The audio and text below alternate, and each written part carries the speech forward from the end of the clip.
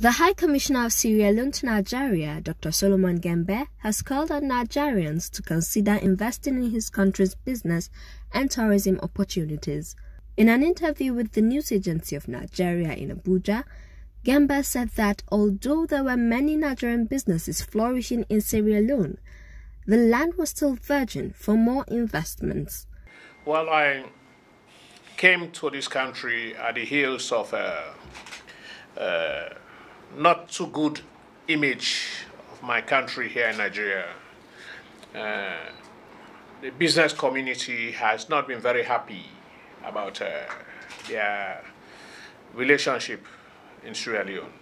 You know, I'm not going to go into the details, but there was a need for us to redirect, refocus, and clean up the image of Sierra Leone in Nigeria. And to the extent, like you see what I'm doing here and I'm addressing the media. And everywhere I go, I give the good image of Sierra Leone to this country. And here's the argument. And I think I've succeeded in doing that for the most part. There are a lot of our Nigerian brothers doing business in Sierra Leone, which people should know about that. We have about 13 banks in Sierra Leone. 9 of them are owned by Nigerians. And how many people they hire? They hire majority. See, 97 to 98% of local people is what they hire. If you go to the central district, it's dominated by Nigerians. Notwithstanding those few areas that might have created a bitter feeling about Sierra Leone, your brothers are there making money. I'm positing to you that why are we not clamoring to go to Sierra Leone, to join our brothers there and invest? We are on a trajectory of building this image, refocusing Sierra Leone, for people to know that Sierra Leone is a destination for tourism, for all kinds of investment. So if you really have money, is it a time for you to expand? I will expand under those circumstances because I believe in risk-taking as a businessman.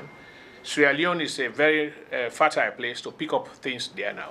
If you are into oil and gas, we have oil blocks. I can assure you that quite a few Nigerians already have oil blocks. It's not my place to out those who have oil blocks in my country. Major players here have oil blocks in Sierra Leone. That's one. You want to invest in hoteling, the entertainment industry. You want to go into agriculture. We have a lot of agricultural land. We have similar tropical environment. There's sunlight most of the year. It rains also. So any area you want to invest, you want to go to spare parts. Spare parts is something that is a booming business. You know, I mean, Nigerians dominate the spare part industry.